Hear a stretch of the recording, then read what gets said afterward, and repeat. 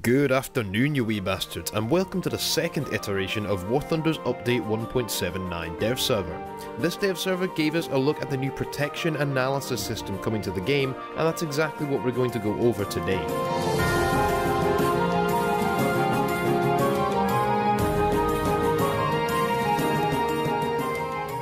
So with more and more tanks being added to War Thunder with complex armour compositions, Gaijin has given us a new way to visualise the penetrating possibility of shells versus the armour of these vehicles. Here we have the Leopard 2A4, which of course has composite armour all over, and using the new system it'll be much easier to work out which shells will penetrate reliably and where. First, let's go into X-ray view. This is how you'd previously see the compositions of armour below the steel outer plating, and as you can see that is still possible, but what we don't see in this interface is the effective armour thickness. We see the layout of plates and materials in the armour only. Armour view is great for displaying the effective thickness of more simple plating like the rolled homogeneous armour on World War II vehicles, but with the effective thickness of composite armour being displayed in the X-ray view, things could get a little confusing, especially when trying to work out the angled thickness, raw thickness, and effectiveness versus kinetic or chemical munitions. Add to that the fact that War Thunder has in place a multiplier for these listed stats depending on the material used in its composition, and you get some pretty hard to follow numbers. According to stats listed in game, the Chieftain Mark III's 120mm Sable shell should not be capable of penetrating the upper front plate of the IS-6,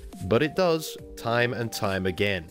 This also happens with various other shells, and with depleted uranium shells in the game and multi-core projectiles a future possibility, the old way of visualizing armor just won't cut it anymore. With the new system, which you access by clicking on the Protection Analysis tab underneath the armor view rather than X-ray, you can select any tank of surrounding tiers and a shell that the tank uses and visualize easily whether or not the shell will penetrate the armor in a style similar to the penetration indicator of arcade tank paddles. This takes into account shell type and uses the angle of the camera as the angle at which the shell strikes the target, while there is a range selector over in the menu to the left. This means that exact numbers for the effectiveness of the armor do not have to be given to us, while it still allows us an easy method of deciding where to shoot. This could make it more likely for Gaijin to get away with fudging the armor values of classified vehicles, but it will be easier for them to model, as well as making it much simpler for us to see what we can expect from battles. Of course, we'll have to wait for the patch's release to make sure this is entirely reliable, but I'm sure any bugs or issues will be ironed out quickly. The system will surely take some getting used to, but will certainly be helpful heading forward. It's a welcome change that will make top tier a little more user-friendly and could allow for some interesting additions in the future. Feel free to leave your own thoughts on the system in the comments. I'm anxious to hear them, but I'm sure the reception will be mostly positive regarding this change. Anyway lads, that is it for this video. I hope you have enjoyed and that it's helped you out. Please leave a like and subscribe if you did enjoy, as there will be new content out of my channel every single day. Come follow me over on Twitch, Twitter, Discord and all the rest at links below, and as always I shall see you lads next video.